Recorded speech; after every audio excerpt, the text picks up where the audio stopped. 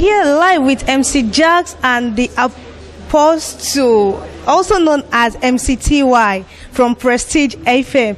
MC Jax, can we have you please? MC Jax, yeah. Like I'm even scared of your height. Oh my God. Okay, so MC Jax, can you please tell us why you're here? All right. I want to say a very big thanks to Amebo TV for this one, MELLINIUM Africa Global Initiative. I go by the name MC Jax, you understand, and the Yoruba people call me Omotugbo one of comedy, the Igbo people call me Wamarama one of comedy, the Hausa people call me Yaro Meiko one of comedy. I am the Arsenal goalkeeper, the Man U defender, the striker of Barcelona. Right now I'm here with Amebo TV and with my brother MC TY. So, MC TY, yeah. Can you please do a brief introduction of yourself? MC Jax. Wow. Yeah, that is MC Jax and this is MC TY. I go by the name MC TY, the one and only MC comedian with the swag. I'm the only comedian when know the shit, when know the piece, when know the back, when know the brush. That's so it be. So that's so it be. And we're here live at MELLINIUM Entertainment Global Initiative. 300 graduates. No easy, oh. No easy.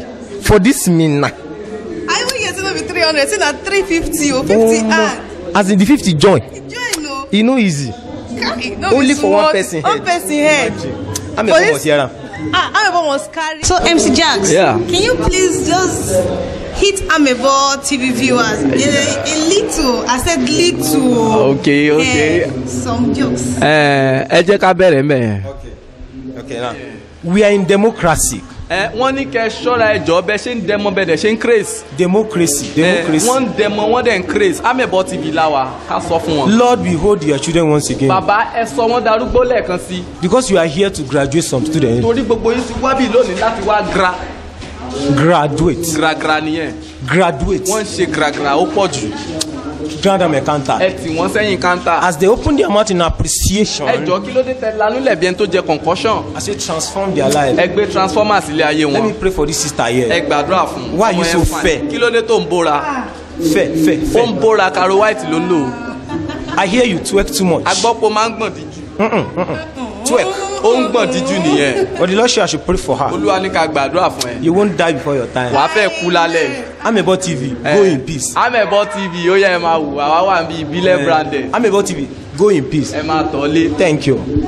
Thank you very much. I enjoyed this. No, you're not going. Come. Thank you very much. MC Jax run already, so don't worry. Thank you very much for this. Really appreciate you. Thank you very much. Keep watching Amebo TV live. Tell them. This is Amebo TV. Yeah. Amebo. We go everywhere. We'll bring the gist to you everywhere as it is hot.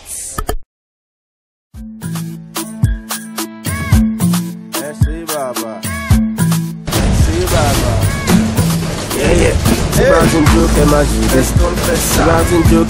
Let's confess.